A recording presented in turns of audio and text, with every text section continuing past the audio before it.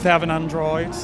When a lad's at a barbecue or somebody's at a barbecue and they're sitting like with their plate on their knees and they've got their knife and fork. People that take 2 steps at once when they're going up the stairs.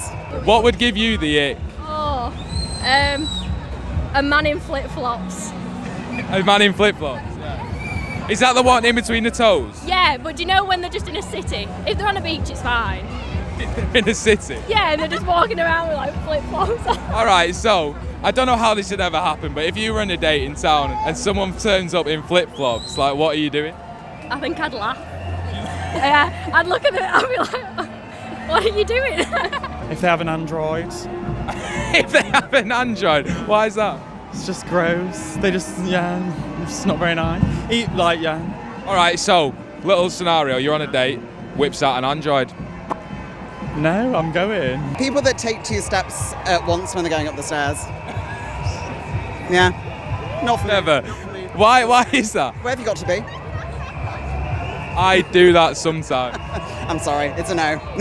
Someone who is rude to like someone in a customer service job. God, yes. Someone who's like rude to a waiter. Even if you're rude to the person in Mackey's, I will not like you. Yeah. When a lad's at a barbecue or somebody's at a barbecue and they're sitting like with their plate on their knees and they've got their knife and fork and they're eating like this. Oh my God. We're only trying to eat.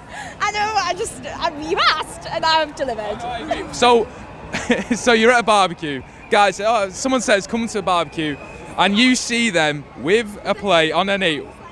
What are you doing? I'm just...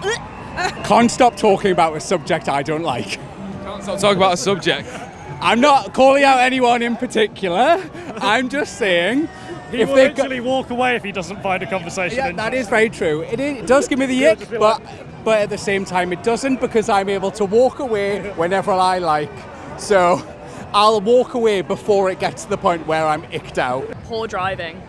Or driving? What do they have to do behind the wheel? Not indicating. Like, Oh, not indicating? Yeah, driving like a bell end. That's it. That's the ick. Yeah, that's the ick. I feel like, are you one of those drivers that is super polite as well? No. She's alright. I get quite... She's not bad. I get angry, but I do the right thing. Oh, I don't know. Manky flip-flops. Shit shoes. What does a shoe have to be shit for you? Not taken care of. Yeah, just battered. So what are you doing then? So someone comes in, battered shoes, what are you doing? Not talking to him. And they just sit and talk about their ex. When they talk about their ex? It's just weird. Ex for a reason.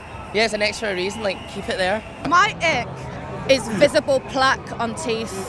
Yeah, that's quite bad. Disgusting. That's quite bad. That is, you know what? Bad manners.